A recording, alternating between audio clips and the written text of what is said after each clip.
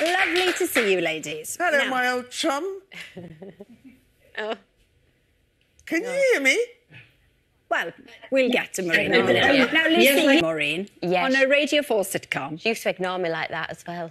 to hell and back. But you were a bit nervous, weren't you, of asking Maureen to star in it initially? Well, Maureen's like she's my comedy icon, because obviously we're from Hull. I couldn't believe it. The producer said she won't do it, and I said I'm going to ask her, and I sent her like an email that was like 3 pages long with a script, and then she just wrote back, do you remember, Maureen?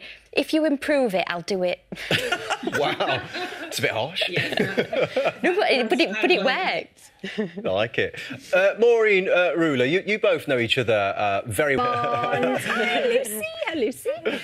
So, a minute ago, now, Matt was talking about all the flight delays, etc. I mean, it's hard, and I think you're right, you know, looking forward to the summer. Might not be straightforward to travel, but you are trying to help families because of the rising cost of living. You know, people are really struggling. You're trying to help people to maybe get a family holiday in. Oh, yeah. I mean, we do bits and bobs. me and John. Bits and bobs? What sort of bits and bobs, We Lucy? do bits and bobs. Well, I think, we feel it's important to do our bit. You know, we're from single-parent families, from quite humble beginnings, really. But now we're TV people, you know, with silly lifestyle. So yeah, it just we both do sort of charity work, and I'd read. I mean,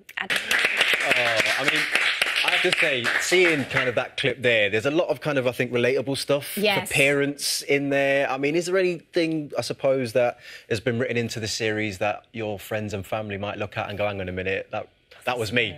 There's absolutely loads. I mean, it was hilarious.